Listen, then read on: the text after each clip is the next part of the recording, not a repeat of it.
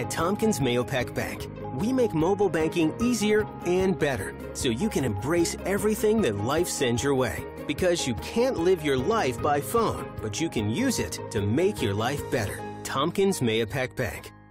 With a popular seasonal attraction in Westchester County that annually attracts tens of thousands of visitors, happens to have an Ulster County connection.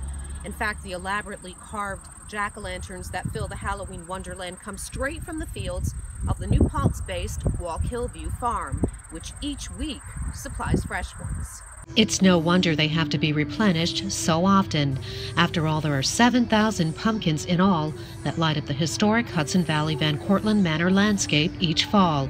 The Great Jack-o'-lantern Blaze in Croton-on-Hudson is one huge art exhibit featuring hand-carved pumpkins that electrify at every turn.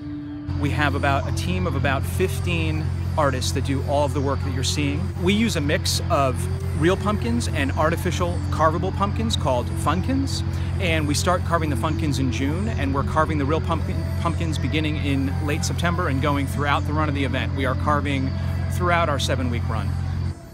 The Blaze, as it's known, attracts tourists from all 50 states and abroad as Halloween aficionados come to experience the one-of-a-kind public art display, a fundraiser for the nonprofit Historic Hudson Valley that began in 2005. We have about 25 installations every year.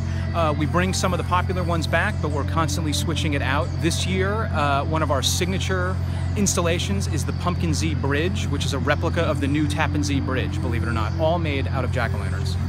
Of course, there's a lot of creepy crawlies to go around as you find your way to this giant pumpkin-spun spider web, and even a Jurassic Park installation spotlighting some prehistoric beasts, a mammoth production overall that requires the help of close to 1,000 volunteers.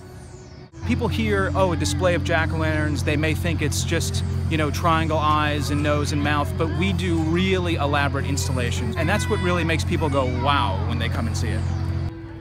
Due to its popularity, organizers have extended the Blaze this year through November 26th, the weekend after Thanksgiving, when everyone else is thinking Christmas.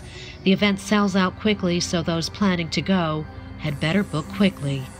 From the most picturesque and pleasing pumpkin paradise on the planet, I'm Paula Mitchell for HVNN.com.